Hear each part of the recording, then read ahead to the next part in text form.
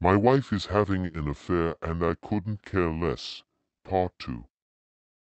The first 2 years of dating and engagement were really fun and we connected in every way. The whole thing was fast. We dated a year, engaged a year, and got married. Our first year of married life was pretty good. We did a small vacation, bought a house, and had discussions on children when COVID hit. I went to working from home. While the buildings were closed and most staff at home, the secretaries were still working in building. It was during this time that we began to drift apart. I just found the whole situation to be pretty easy. I was still doing my job from the comfort of my basement office.